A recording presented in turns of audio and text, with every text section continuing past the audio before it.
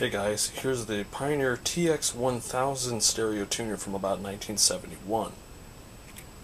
For those of you familiar with this piece, it's kind of a rare item. You see the SA and TX-900, but not the 1000. You notice that the brass knob caps are missing. Those were lost before I acquired the set. The faceplate overall is in very good condition. There are no major scratches, top or bottom. We'll go along the top here. You can see everything looks very clean. There are a few very light scratches in the case, like that one right there. But other than that, and the small amount of rust here, the machine is fully intact and is a very good candidate for restoration. To my knowledge, this machine is completely bone stock. It's not been serviced, and there isn't any evidence of it being broken into. The screws gave me a nice snap when I opened the case. The controls have been deoxed, all the lamps work, but other than that, again, the tuner is stock and will need to be restored.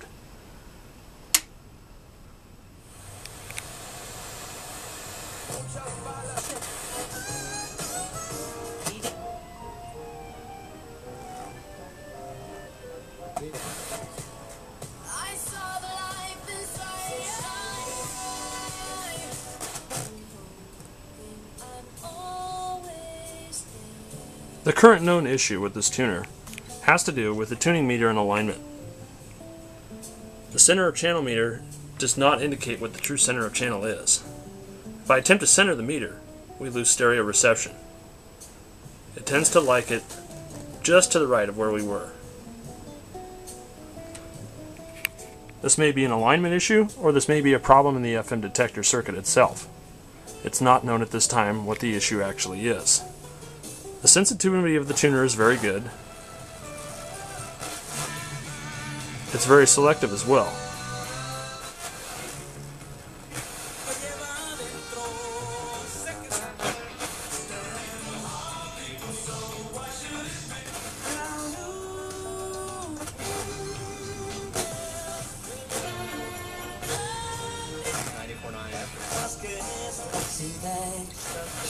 You can see selectivity is very good.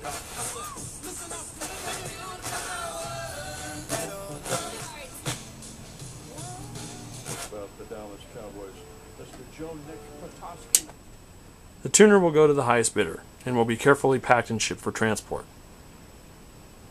Whoever gets this tuner, I hope, will restore and enjoy it. It's a fine example of vintage Pioneer audio.